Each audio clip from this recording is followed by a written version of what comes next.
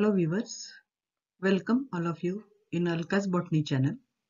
Today we are going to learn peroxisome, an important microbody present in plant cell. I am Dr. Alka Inamdr in Alka's Botany channel. Please like, share and subscribe the channel. Microbodies are present in the cytoplasm of a cell, so they are known as cytosomes. Peroxisomes are small, membrane-enclosed cellular organelles containing oxidative enzymes that are involved in a variety of metabolic reactions, including several aspects of energy metabolism. They are considered as an important type of microbody found in both plants and animal cells. They are identified as organelles by Belgian cytologist Christian de Duve in 1967 after already been described. First peroxisome to be discovered were isolated from leaf homogenate of spinach.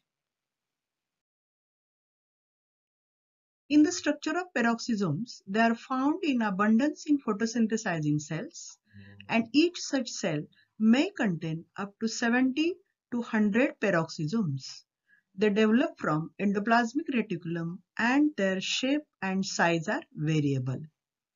They are found floating freely in the cytoplasm in close association of endoplasmic reticulum and mitochondria as well as chloroplasts within the cell. They are among the simplest of eukaryotic organelles. They exist either in the form of network of interconnected tubules called peroxisome reticulum or as individual microperoxisomes. They are variable in size and shape according to the cell and usually circular in cross-section. They range from 0.2 to 1.5 mu microns in diameter. It consists of single limiting membrane of a lipid and protein molecules enclosing the granular matrix. The matrix consists of fibrils or crystalloid structure containing enzymes. There are peroxisomal enzymes. Approximately 60 known enzymes are present in the matrix of peroxisomes. They are responsible to carry out oxidation reactions leading to the production of hydrogen peroxide. The main groups of enzymes include urate oxidase, D-amino acid oxidase, and third important is catalase. Now we come up to the functions of peroxisomes. First important function is to break down hydrogen peroxide, which is a toxic product. Peroxisome contain enzymes which use oxygen to remove hydrogen from organic substances and produce hydrogen peroxide. The hydrogen peroxide, if accumulated, produces toxic effects on the metabolism, due to which it is broken down by another enzyme called catalase in the peroxisome. The enzyme catalase uses hydrogen peroxide to oxidize many substances like phenols, formic acid, etc. As well as the enzyme converts excess hydrogen peroxide into water molecules and oxygen molecules are liberated. In this reaction, two molecules of hydrogen peroxide with the help of catalase broken down into two molecules of water and oxygen is released in the form of bubbles.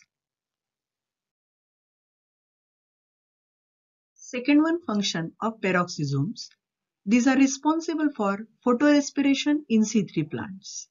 In C3 plants, under certain conditions in chloroplast, glycolic acid is produced.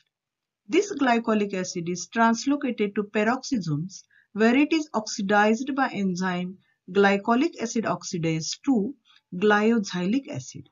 In this process, hydrogen peroxide is produced, which is destroyed by enzyme catalase, and glyoxylic acid is further utilized for the photorespiration process.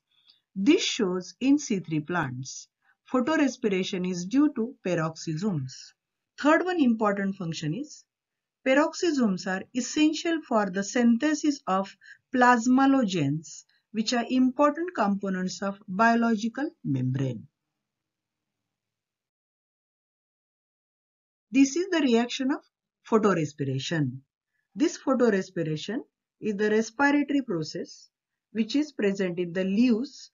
Peroxisomes prevent the loss of energy during photosynthetic carbon fixation through recycling the products of photorespiration.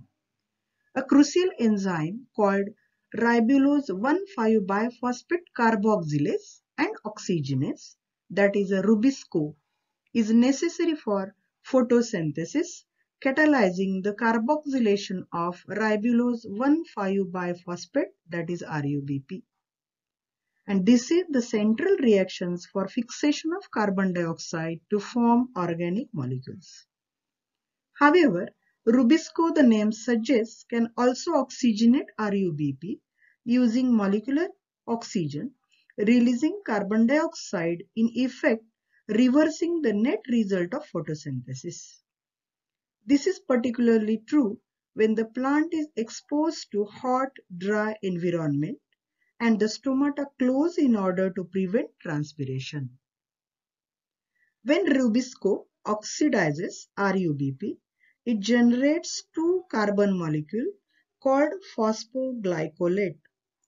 This is captured by peroxisomes where it is oxidized to glycine. Therefore, it is shuttled between the mitochondria and peroxisomes, undergoing a series of transformations before it is converted into a molecule of glycerate that can be imported into chloroplast to participate in the Kelvin cycle for photosynthesis. Thank you very much for observing this video. Thank you.